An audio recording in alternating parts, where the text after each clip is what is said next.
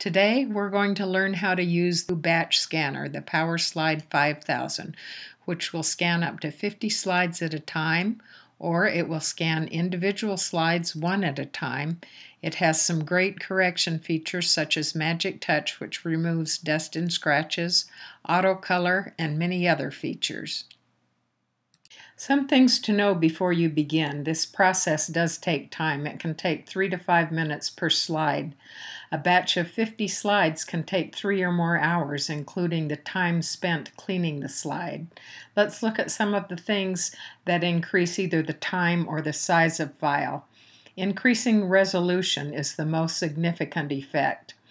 Also, scanning in TIFF as opposed to JPEG has a very significant effect. Choosing some of the other enhancement features has some effect, but not as much as the first two mentioned. I scanned the same slide twice, once as a TIFF at 5000 dpi and once as a JPEG at 5000 dpi. You can see the size of the TIFF was enormous, 27.5 megabytes as compared to 2.8 megabytes of the JPEG. Since I don't have the capability of storing that many large files, I scan mine as JPEGs and then make corrections or alterations on the copy of the JPEGs. Some physical considerations about the scanner. First, you turn it on by the small switch on the bottom left corner. And the second thing to consider is make sure the machine has room to operate. The slide arm will be going in and out. You don't want anything on the table to obstruct that. And as you load the cartridge from the left side, you will need no obstructions on the table on the left or the right side. I personally feel it's best to clean your slides before you begin. We've been told by the Kodak rep not to use canned air to clean the slides as it leaves a residue on them. At the student desk, there is a bulb that you squeeze and it pushes air, and then you can brush it off. And these are sold at photography stores also, and these are recommended for cleaning. I personally use a big soft brush to clean the slides. Once your slides are cleaned and the machine is positioned, it's time to approach the machine and get started. The first thing you want to do is insert your thumb drive. And the next thing you want to do is prepare a folder on your thumb drive for your scans, or you can just dump them right into the thumb drive. If you want to view the slides as they are scanned, use Windows Explorer to open the folder you prepared on your thumb drive. You do this by hitting the Windows E key, and that will open an Explorer window. In that window, you browse to the scan folder that you set up, and once it's opened up, in the upper right-hand corner, you choose the viewing option as a large icon by clicking the drop-down menu and selecting large icon. You resize that window and move it to the bottom of the screen. And once you've done that, you open your CyberView software by double-clicking on it on the desktop. On the front of the machine on the right side is a small screen that's backlit, and this is a preview window that will allow you to see your slide before loading it. You place the slide in the window and push down on it, and the backlight will appear, allowing you to see the slide.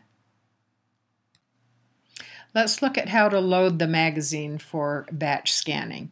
First thing you want to do is make sure the numbers are on the top and the open side of the magazine is towards the left. That's where you insert the slides. We have been having trouble with the scanner picking up the first slide, so we're loading until we resolve that problem. We're loading the magazine starting with the second slot.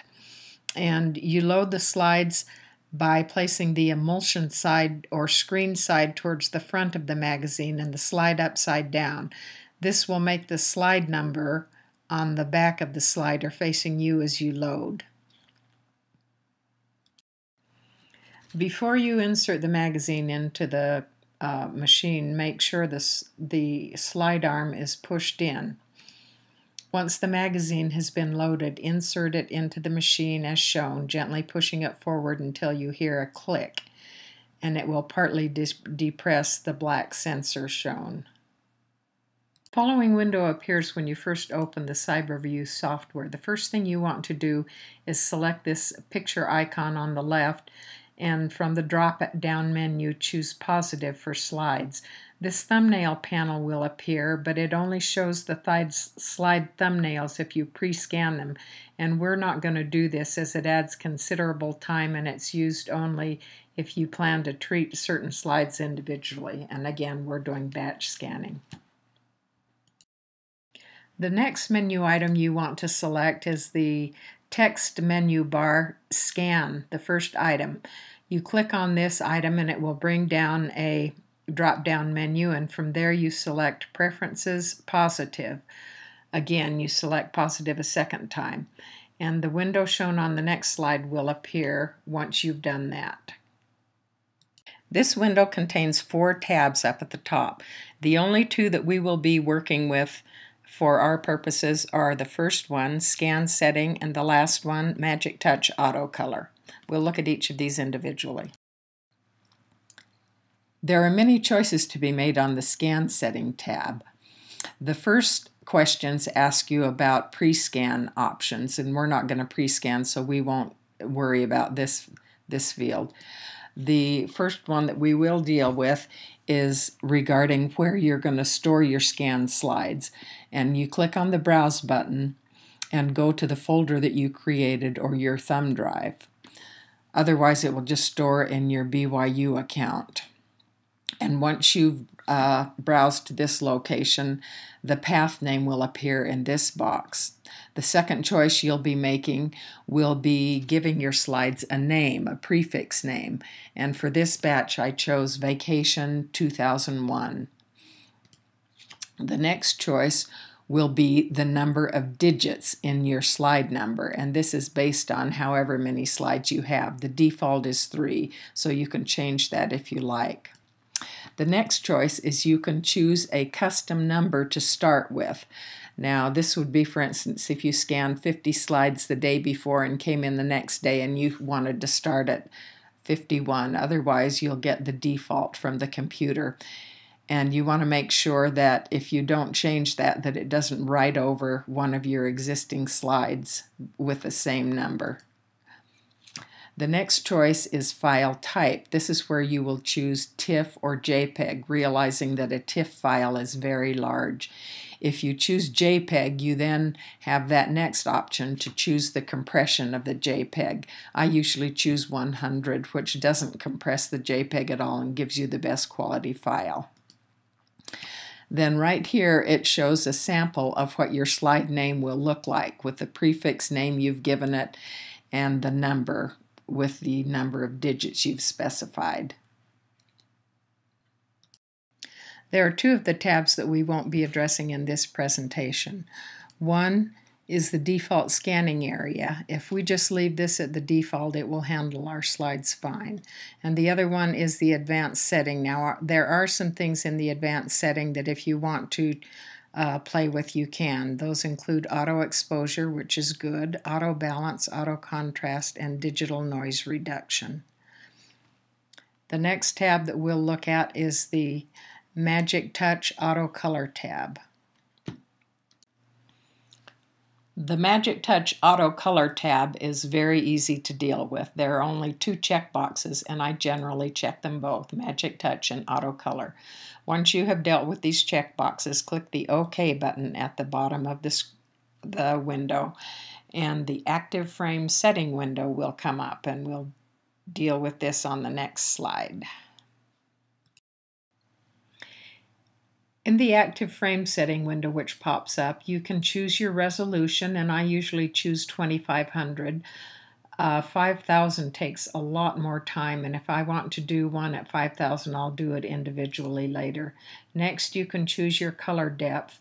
I usually choose 16-bit because it allows a broader, fuller color depth. Next, you can choose the quality of your scan, the scan mode, and I usually do choose the highest one, which is quality. I don't deal with apply to all or advance. Apply to all, because of the parameters we've already chosen, they will apply to all of them. Once we've dealt with the tab choices, we're going to start working with the icons on the menu bar. And the first one is the first slide position icon. And this tells you where your first slide is located in the magazine.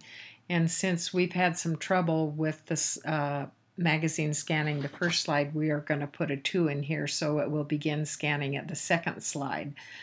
The next icon we're going to choose is the Start Scan icon. And once we select this, there's a drop-down menu. And since we're doing batch scanning, we select the multiple scan to file.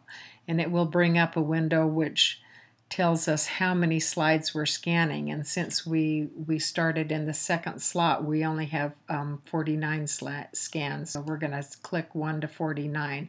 So again, this first number is the slot that we begin at, and the second number refers to the total number of slides. And once you click the OK button, the slide scanning process will begin.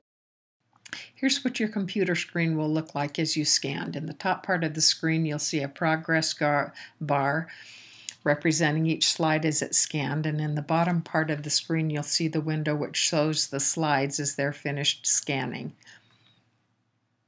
The last thing you need to know is how to remove the cartridge once all activity ceases. When all activity ceases and the scanning is finished, pull out the slide advanced arm as shown above and remove the magazine. To scan slides one at a time, you can use the settings that you've already got if you haven't closed the CyberView software. And if you want, you can also change the resolution if you want a higher resolution. You load the empty cartridge or magazine into the tunnel until it touches the slide transport arm completely, and make sure the slide arm is in the first slot of the magazine. Press the green button on top of the machine, which will pop up the slide holder. Place the slide in the holder as illustrated. The last step is to select the Start Scan icon, and in the drop-down menu, select Scan Current Frame, and this will start the scanning process. Well, there you have it, as easy as 1, 2, 3. Well, maybe 1, 2, 3, 4, 5, etc. And though it may take a few times before you're comfortable, it's very doable, and what a wonderful option to resurrect the wonderful memories held on your slides. So be sure and give the new slide scanner a try. Happy scanning!